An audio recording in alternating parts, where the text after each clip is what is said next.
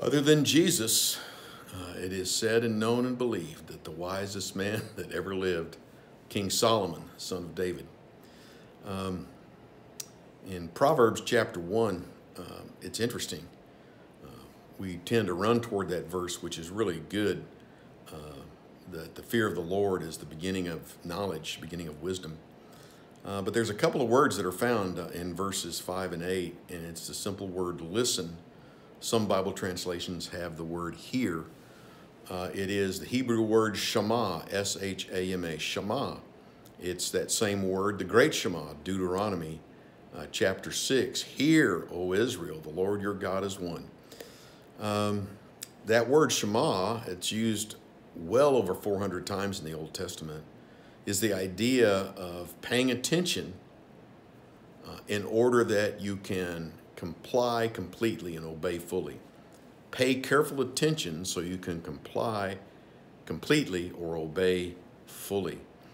There's something about listening.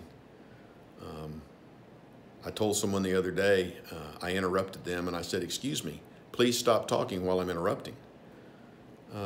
There's a reason, and Mama had it right, why you have two ears and just one mouth. It's always a good thing to listen. Not only listen, but really hear. Hear what people are saying. Hear what God is saying. Be able to receive and take in the message of import and the message of wisdom.